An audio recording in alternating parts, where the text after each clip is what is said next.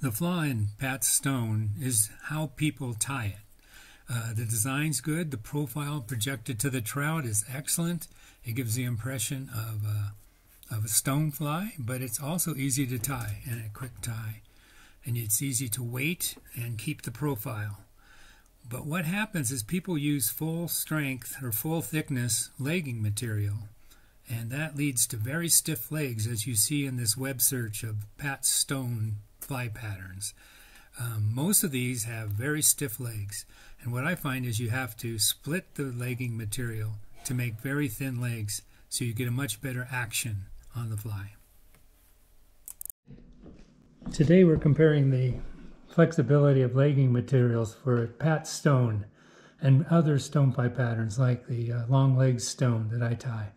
The first one we're going to look at is this barred Silliflex amber, and this is the small diameter material. So what I want to show is that when you put it out in long pieces, it looks pretty flexible. If you tie it long, it's going to be pretty flexible.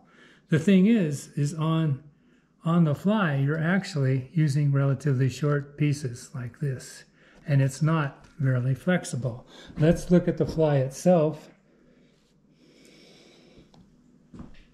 Here, and you can see that the legs stick straight out.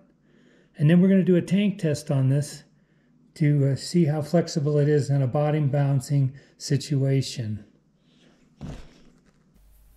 The legging material is made of these Uniflexx and FlexiFloss and SuperFloss style of legging, or what I find are splittable. I'm going to show you how they split here in a second, but these ones seem to take on a fibrous character when they're extruded, and you can actually split those fibers to make thinner and thinner legging material. It's the round rubber legs as well as the silicone sheets that have been sliced into thin legs that I find do not split well. What happens is if you take a razor and try to cut these into thinner pieces and then split them apart, it just simply breaks into two pieces after not running for very long. You don't get long pieces of thin and flexible legs that are going to improve the action of your fly.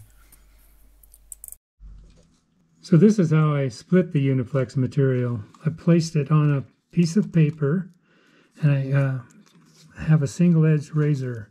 And the point is you kind of pass the razor through about half thickness through the piece of paper and the material to get it to penetrate, and then you pull.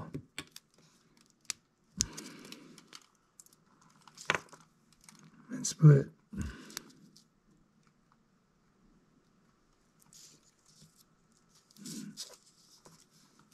There, we've split it. So this is the long leg stone that I tie with the split pieces of the Uniflexx material. It's a recently molted gold stone look, and the other feature of this fly is I tie it with the wing case on the underside of the jig hook.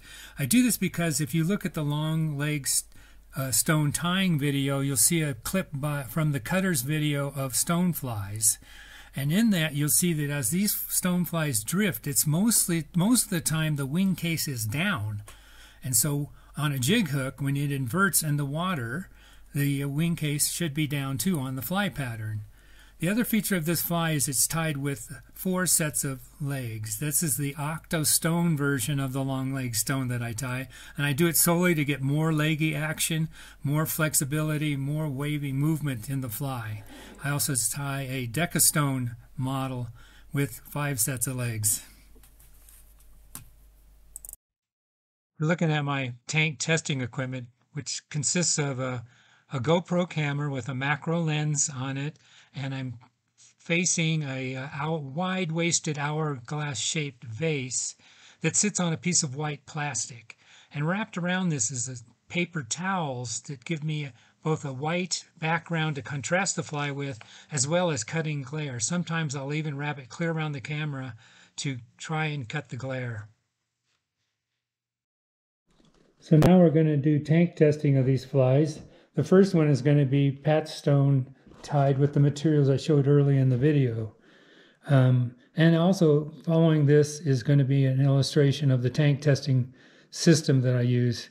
So here comes Pat's stone tied with the barred Silliflex, SuperFloss, sorry. We can see that the legs aren't moving that much as we try to bounce it across the bottom like it would in a drifting presentation with a heavy weighted fly like this.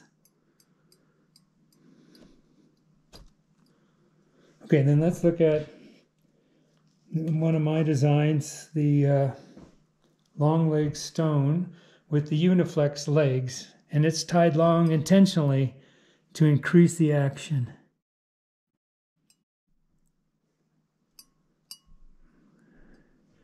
And the other thing is I tie my flies with the wing case on the downside of the jig hook, because if you look at the cutter videos on stoneflies, they typically are drifting with the wing case down.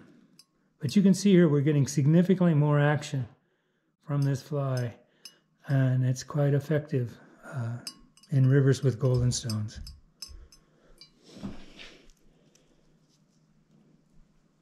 Finally is my radical pattern, the chain stone, which is quite heavy because of the chain used for the legging and the tails, as well as the weighting. This fly is designed to get way down in the deep holes that I fish, and it has what I call a making flippy floppy presentation, stealing from the Talking Heads song. But you can see that this thing, the legs are acting to bring it down on the ground and make it stick to the bottom. And then if we jig it as we go, we're going to get a great action off that, and as well as a deep drift. The semi-rigid but flexible legs of the chain stone also seem to act to skip and slide the fly over the rocks, and such that it hangs up less while bottom bouncing. I think the legs actually span across some of the cracks and such, so the fly does not slide deeply down into the crack and get irretrievably hung up.